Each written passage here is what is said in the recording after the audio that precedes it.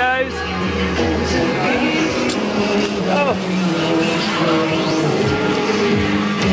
Well, viewers, I'm in Vang Vieng. I've spent the morning going for basically a 4-hour bike ride around the area, enjoying the scenery, but just to prove that Vang Vieng isn't just about beautiful scenery, it's also very famous for something called tubing.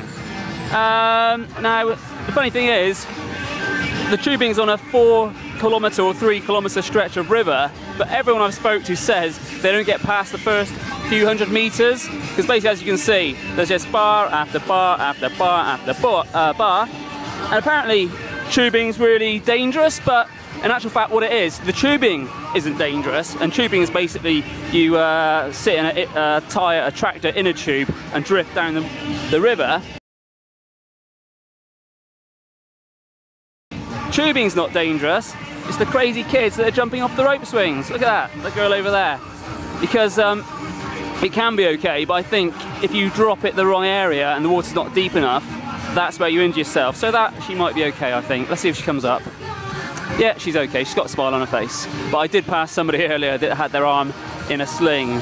So I'm not saying I'm not gonna get drunk and then suddenly decide that it's a good idea to fly off a rope swing and do a backward triple flip. It could happen, let's face it. Now, of course, I don't believe any of this hedonistic, crazy antics by the youngsters. They got no regard for health and safety. They're getting very drunk, they're swinging down those things. Back on me, Alex.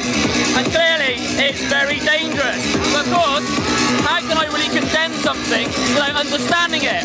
So, I'm going to give it a go. Here it comes.